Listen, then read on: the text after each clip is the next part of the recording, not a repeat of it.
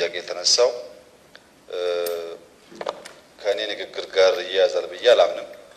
ምክንያቱም ኢንጂነር ስመኘው በሙያው ለረጅም ዓመታት ኢትዮጵያን ያገለገለ ምርጥ ሙያተኛ ነው።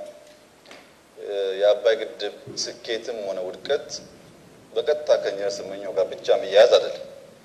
ቢሳካም እሱ ብቻ እንዳሳካው ቢበላሽም በሱ ምክንያት እንደተበላሸ ማሰብ ትክክል አይደለም። የአባይ ግድብን በሚመለከት ሰፋ ያለ ነገር ማሰብ ያስፈልጋል።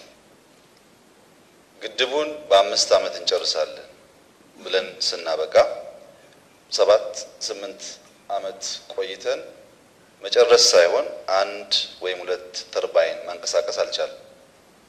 ለምንድን ነው ባሰብነው ልክ እንድንፈጽም ያልቻልነው ብለን ስንገመግም 2 መታየት የሚገባቸው ጉዳዮች አሉ። አንደኛው ፕሮጀክት ማኔጅመንት ነው። አንድ ፕሮጀክት አልመን አስበን አቅደን ባልነው ጊዜና ገንዘብ መከወን መቻል። ሁለተኛው ዲዛይን። ያው ሁላችሁም እንደምታውቁት የፕሮጀክት ማኔጅመንት በግሉም በመንግስት ሴክተርም በጣም ከፍተኛው ችግር ያለበት ሴክተር በህዳሴ ግድብ ሳይሆን በሁሉም ፕሮጀክቶቻችን ኮንዶሚኒየምም ቢሆን ባሰብነው ጊዜ አንጨርስም፣ ሱካርም ሲሆን አንጨርስም። አንዱ የልምድ ነው። ሁለተኛው ደግሞ የሥራ ባህላችን። ይሄን በደንብ እየፈተሹ ማስተካከል ያስፈልጋል። ህዳሴ ላይ፣ የሱካር ፋብሪካ ላይ፣ የቤት ግንባታ ላይ፣ የመንገድ ግንባታ ላይ። ሁለተኛው ዲዛይን። ህዳሴን የሚያክል ትልቅ ፕሮጀክት በጠራ ዲዛይን ጀምረን በቂ ዕውቀት ይዘን ስራ ውስጥ ገብተናል ብሎ ማሰብ ያስቸግራል። ሶስተኛው ደግሞ ኮንትራት አውት ያደረግንበት መንገድ ነው። አብዛኛውን ስራ ይሰራ የነበረው ሜቴክ የሚባል ሀገር በቀል ኩባንያ ነው። ይህ ኩባንያ ሀገር ለማልማት እና ለመቀየር ፍላጎት ባላቸው ኃይሎች የተደራጀ መነሻ ሐሳቡ ሀገር በቀል አቅም ፈጥሮ የራስን ልማት በራስ ኃይል ማሳለጥ ታሳቢ ያደረገ ነው።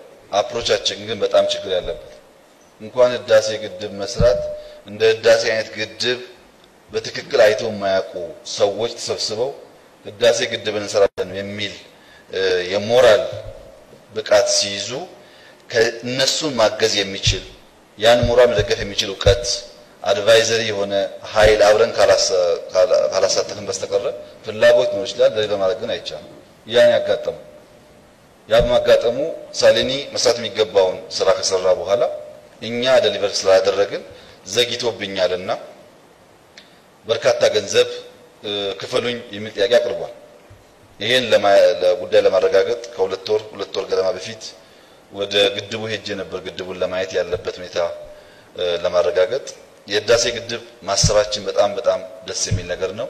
የህዳሴ ግድብ የእያንዳንዱ ኢትዮጵያዊ አሻራ ያረፈበትና ኢትዮጵያውያን ማለምና ማድረግ የምንችል መሆኑን ለዓለም እናሳይበት ግድብ ነው። ትልቅ ትልም ነው። ካልከወነው ካልጨረስነው በጣም የሚያሳፍር፣ ከጨረስነው ደግሞ የሚያኮራ ነው። አሁን እኛ የምንፈተሸው ትላልቅ በማሰባችን ሳይሆን ትላልቅ በመከወናችን ልክ ነው የሚሆነው።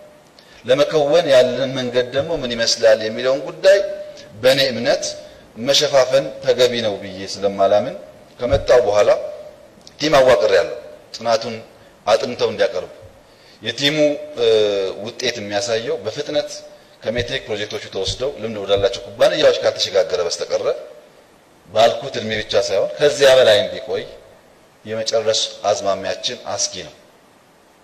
ለዚህ ብዙ ነገር ወደፊት ሙያተኞች እያጠኑ ያወጣሉ ብዬ አስባለሁ።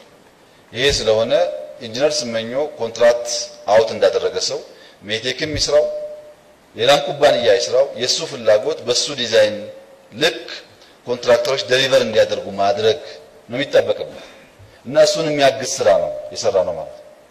እሱ የሚያግዘው እንዴት ነው? ብቃት ያላቸው ኩባንያዎች መጥተው እሱ በረሃ ላይ ያለው ቆይታ ሳይሳካ እንዳይቀር መንግስት ከፍተኛ ድጋፍ ነው ያደረገለት። ቶሎ ብሎ ጉዳዩ ውሳኔ አግኝቶ ልምድ ያላቸው ኩባንያዎች ገብተው እንዲሰሩ ለማድረግ ነው የተሞከረው።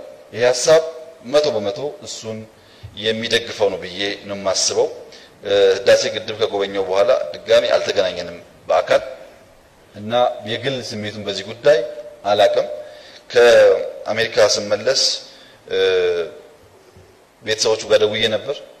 በሐዘን ላይ ስለነበሩ እኔም በመስራቁ ጉዳይ ስለያዘኝ በአካል አልተገናኘንም። በስልክ ባደረግነው ውይይት እና የማጽናኛ ቃሎች አለፍ ብለን እንደዚህ አይነት ስሜት ለመነጋገር እድል አላገኘው ወደፊት እድል አግኝቼ በደንብ የሚያቅሰው ሲኖር ላወያየው ሞክራለሁ የተወሰነ ውሳኔ ግን የሱን ሐሳብና ድጋፍ ወደ ፍሬ የሚቀይር ከዚህ ውጭ መታየት ያለበት ነገር ያለ አይመስለኝም ፕሮጀክቱን በሚመለከት ዘግይቷል የሚል ግምገማ 2-3 አመት ስንገመግም ኖረናል ጥልቅ ታድሶ ያልነው አንደኛው ግምገማችን እኮ ምናወራውን ምንናገረውን ዴሊቨር ያደረግን አይደለም አንደኛው ደግሞ ህዳሴ ግድብ ኦርዲነሪ ፕሮጀክት አይደለም ኢትዮጵያውያን በጣም አነስተኛ ገቢ ያላቸውም ጭምር ካላቸው ገቢ ቀንሰው ያዋጡበት ፕሮጀክት ስለሆነ ዴሊቨር መደረግ አለበት የሚል ስንገመግም ብንቆይም በገመገምነው ልክ ክፍተቱን ለይተን መወሰን ግን ተቸግረን ቆይተናል አሁን አዲሱ ነገር ችግሩ አዲስ አይደለም